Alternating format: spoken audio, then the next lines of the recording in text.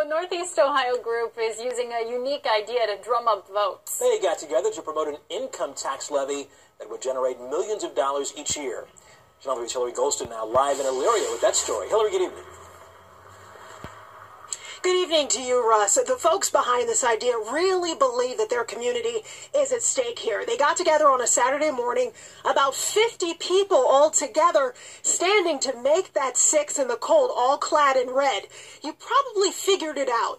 This is about issue 6. That's why they made that human 6. And our viewers are the first tonight to get a look at this out-of-the-box idea that organizers really hope can make a difference.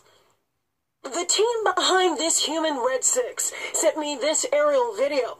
Alone, it's pretty impressive. I'm proud and I smile because I remember how much fun everybody had. Dr. Mark Jesse, an Elyria City Councilman, knows he's up against really low odds. Increasing the income tax in Elyria. Good or bad idea? I think it's bad. A survey found only 41% support the levy. Trying to pass a levy is never sexy.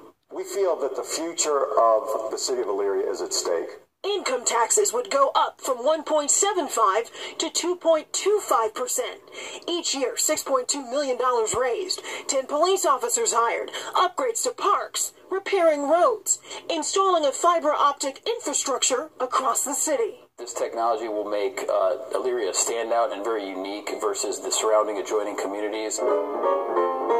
They also put their video-making skills to use on another part of Elyria. They hope to beef up with this money. The historic downtown, once bustling, now looks like this. Yeah, there you go. From the ground to the air, the organizers hope they can quickly go from grassroots to wide support for a plan they'll stop at almost nothing to push. And one other thing. March 15th is a chance that voters will have to vote on this measure.